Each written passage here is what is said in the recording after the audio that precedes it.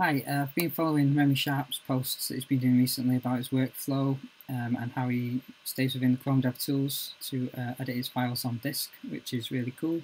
We've been using CSS preprocessors as well, but I've just got two questions.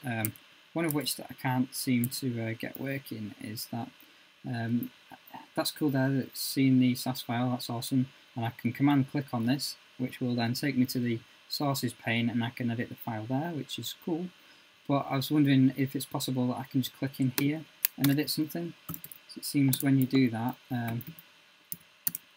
everything changes back to the the CSS file rather than the Sass file.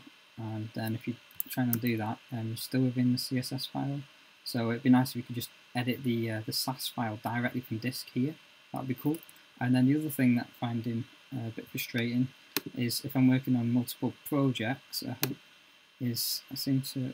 to be able to set that there for my project, which was working a second ago, and now I've just set up another project here, and I set my WordPress one up here, and got rid of this here, and now I can't seem to add this back again.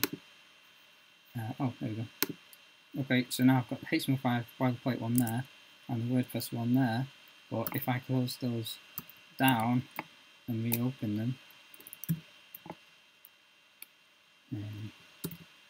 have a little shortcut there, shortened question mark, and workspace. Oh, okay, so maybe they always stay there. How does it know which one that I'm working on?